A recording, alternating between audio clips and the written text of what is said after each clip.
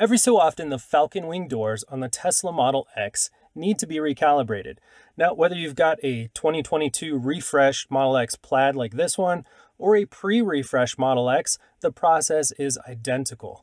Now, why would you need to calibrate the doors? Well, sometimes the doors will have difficulties opening fully or even closing, and you might have false detection of objects outside the doors from the sensors.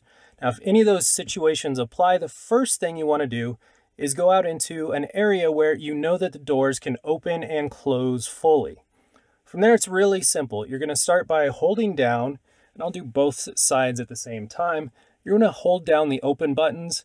You're going to hear a beeping sound, which is going to differ what you hear on the video versus a pre-refresh Model X. Same process. And then, as they're opening, you're going to keep the buttons pressed the entire time. Don't let go. The doors are going to move slowly as it calibrates on the way up. And once the doors come to a complete stop at the top, you can then let go of both buttons. Now, to calibrate all the way down, you do the exact same thing, holding down the down side of the button.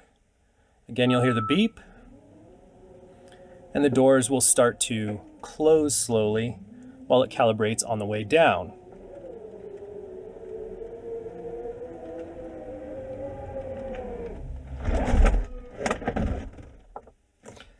Now we'll open them up regularly and just let go.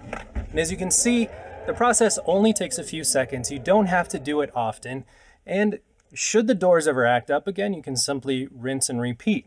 Now, if this doesn't fix your problems completely, it might be a good idea to go ahead and schedule a Tesla service appointment so that they can take care of you. Otherwise, we'll see you next time. Thank you all so much.